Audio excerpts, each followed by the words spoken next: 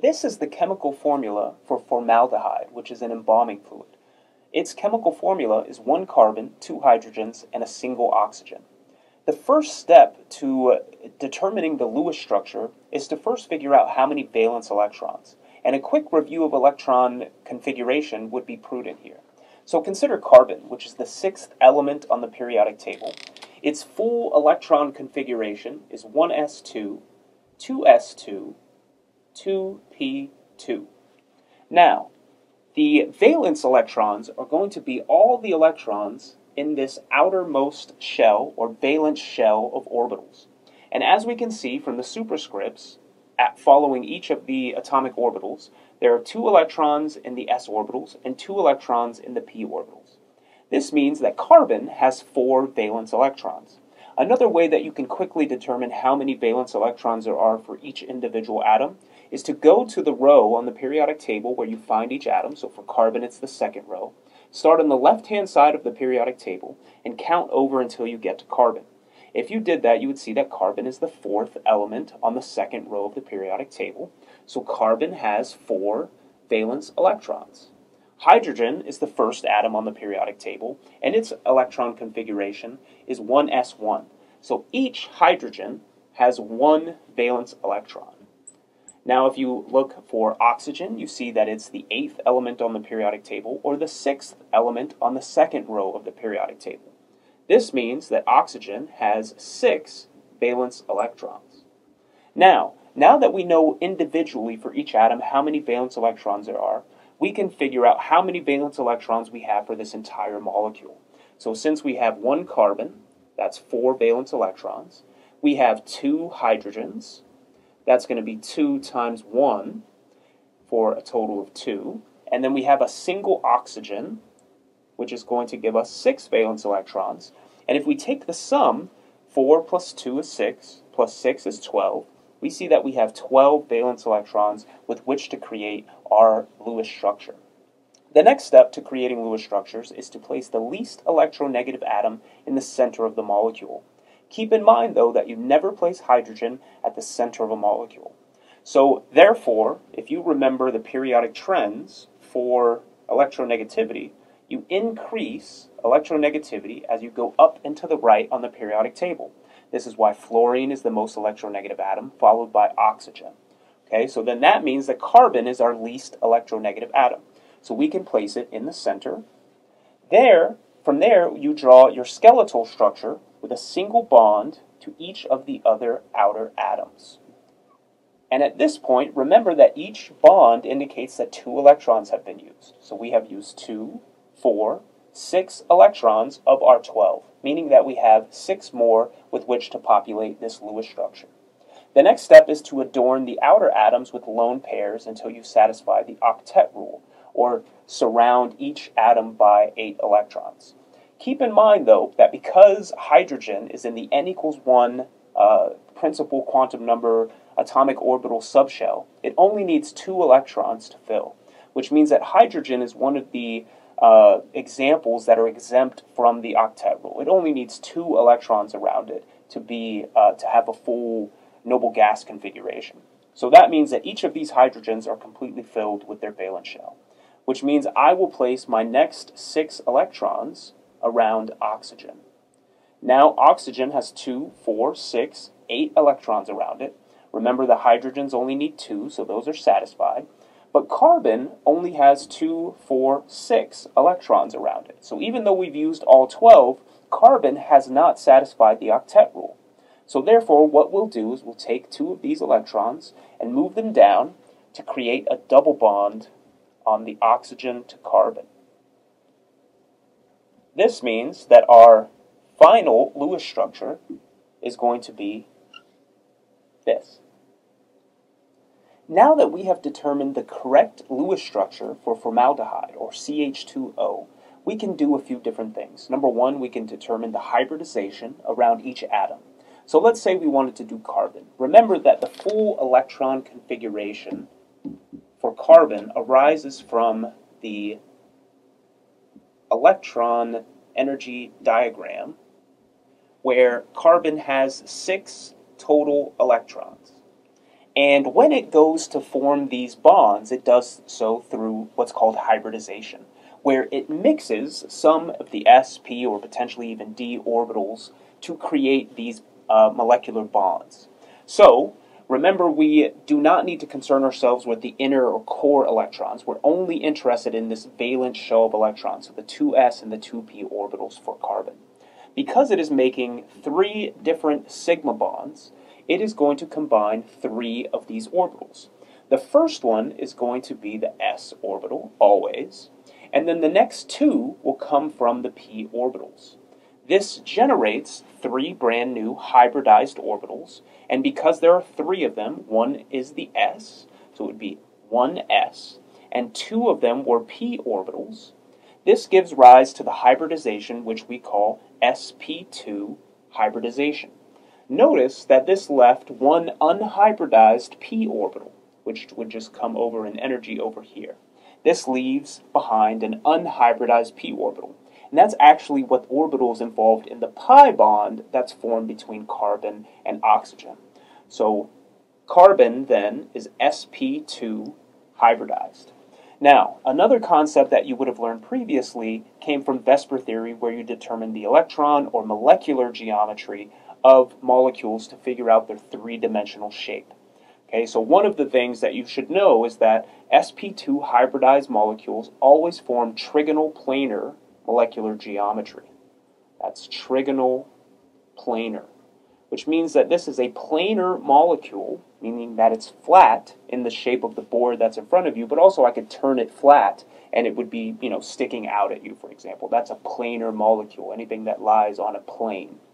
So from here, we can also then determine the bond angle around each of these bonds.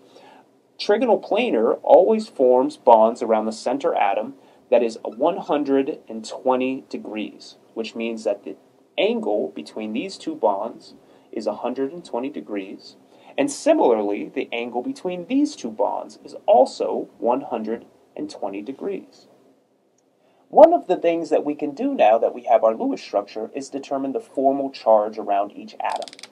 You should remember that the formal charge, or Fc, is equal to the number of valence electrons for any particular atom minus the number of lone pair electrons minus the number of bonds around that atom. And we can do that for each of these atoms individually. Starting with hydrogen, the formal charge for hydrogen, the number of valence electrons for hydrogen is 1. There are no lone pairs around hydrogen in this structure, and there is 1 bond between carbon and hydrogen. This means 1 minus 1 is equal to 0, so hydrogen has a 0 formal charge. Similarly, carbon has 4 valence electrons. It is surrounded by no lone pairs of electrons, and it is surrounded by 1, 2, 3, 4 bonds. This means that carbon is also a formal charge of 0. Oxygen has 6 valence electrons. It is surrounded by 2 plus 2 is 4 lone pair electrons, and it is surrounded by 1, 2 bonds. Therefore, oxygen is also a 0. An example of a molecule where you're going to have atoms that don't have a formal charge of 0 looks something like this, which is formate. So, similarly, hydrogen would have the same 0 formal charge, carbon would have 0, and this oxygen, sorry, I put in too many electrons, this oxygen would also have a 0 formal charge. However, notice that this oxygen looks a little bit different. So if we were to determine the formal charge of this oxygen, we would say that there are 6 valence electrons for this oxygen. Oxygen always has 6 valence electrons. There are 2, 4, 6 lone pair electrons around that oxygen, and there is 1 chemical bond, which would give this oxygen a 1 minus formal charge, which often we will place next to the atom and circle it like that to indicate that there is a formal charge of 1 minus around this oxygen. When determining the bond distance or the bond energy between two atoms, there are a few important things to consider. The first is going to be the bond order. Bond order, which is basically just another way of saying how many bonds are between two atoms. So, for example, a CC single bond has a bond order of 1, and a CC double bond has a bond order of 2. I think that that's pretty intuitive.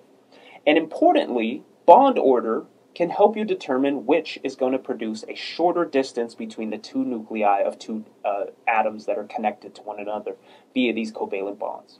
So a bond order of 2 is going to be shorter than a bond order of 1, meaning that the CC double bond is shorter than a CC single bond.